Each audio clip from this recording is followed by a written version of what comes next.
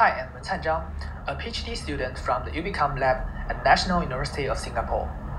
Here I'm glad to share a paper, Debiased-CAM to mitigate image perturbations with faithful visual explanations of machine learning.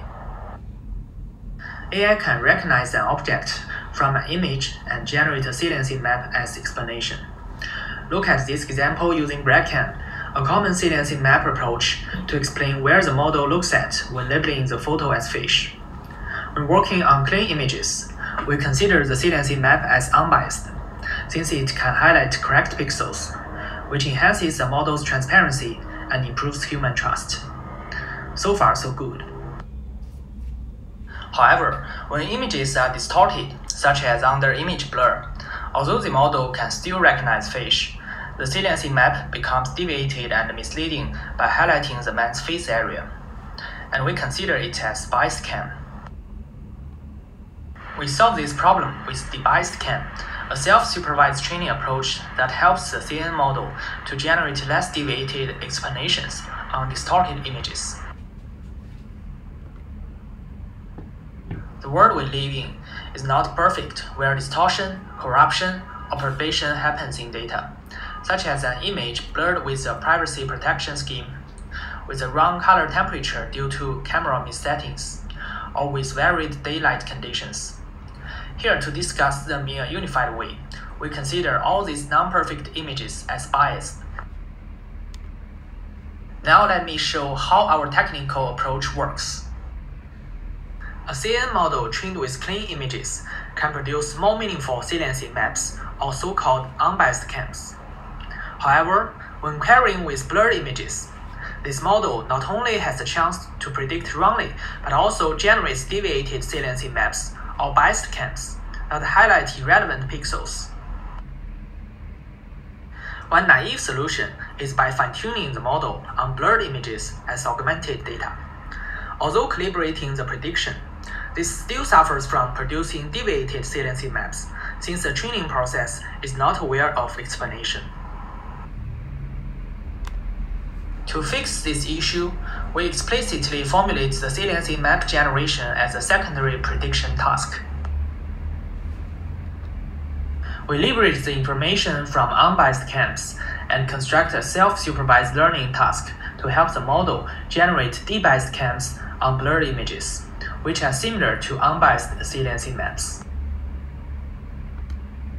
Our approach also supports a more realistic multi-biased setting, where training images are augmented to different blur bias levels, and the model needs to predict that information as the third task.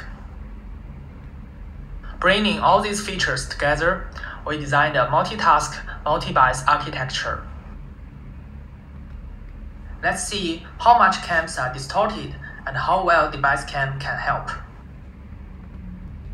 We evaluated for different prediction tasks, image classification and image captioning, and different bias types, including synthesized biases such as image blur, color temperature shift, and natural bias such as day-to-night light change. Across these, image bias leads to CAM distortions. Relative to unbiased CAM, we see that biased CAM becomes very misleading. This is still problematic if we only fine-tune the CNN model on biased images with their labels. Fortunately, Debiased-CAM can recover the explanation faithfully, which means even for strongly biased images, Debiased CAMs are similar to unbiased CAMs. As can be seen here, when testing with the base model, both the prediction performance and the explanation faithfulness degrade with the increasing bias level. Fine-tuning the model with simple data augmentation can hardly handle this issue, especially for saliency map faithfulness.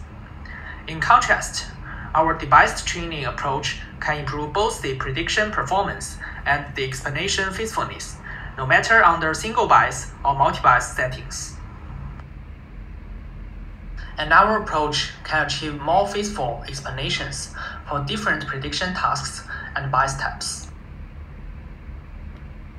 Next, we explored how sensitive are people to biased CAMs and are Debiased-CAMs good enough in user studies with an image label verification task. We objectively measured saliency map truthfulness with a grid selection question. Here we considered a saliency map to be truthful if the highlighted areas were consistent with humans' grid selection opinion. Then we show participants a blurred image with different machine-generated saliency maps and asked them to give subjective ratings. We launched the study with 32 participants recruited from the Amazon Mechanical Turk platform. We found that although saliency map truthfulness degraded with the increasing bias level, Debiased-CAM could always improve the truthfulness. We also measured whether participants considered the saliency map helpful in image label verification. Instead of a common multiple choice question, we used the balls and beans question to elicit the answer as a probability distribution. This allows us to measure the participant's confidence of the correct label, even if her most likely choice is wrong. We collected the subjective helpfulness rating on saliency map in a study with 162 participants. The result indicates that, although all CAM variants do not help people label heavily blurred images, and biased CAMs tend to degrade helpfulness, Debiased-CAM can significantly improve the user's decision performance on moderately blurred images.